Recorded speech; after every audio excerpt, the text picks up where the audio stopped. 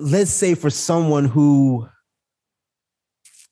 maybe, hasn't found their own voice, maybe lacks that confidence to I guess maybe like express themselves or be different, man. What can you speak on about that? Is there anything you can say on that?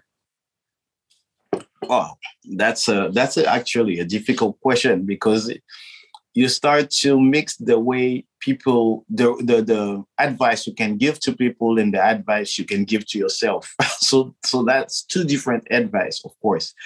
And I would say the people who didn't found maybe their passion or the way they can move or sing or present or do an interview or whatever, I think all of that coming from a passion.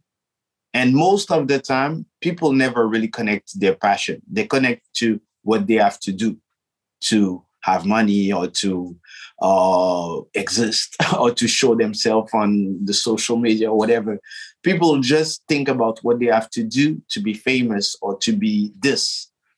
And if you take, I would say maybe one day, not even 1 week, one day to think about, oh, what I really like to do when I'm not doing my job or when I'm not talking to my friends or what I really like to do when I'm alone or whatever.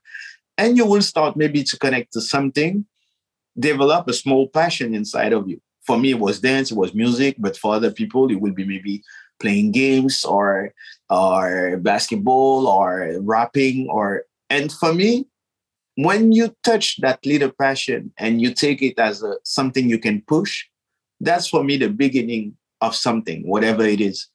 So most of the people, I think, to answer to your question, they're asking a lot themselves how I can live, how I can have money, how I can be this or I can be sexy and they never ask him themselves. So what I like.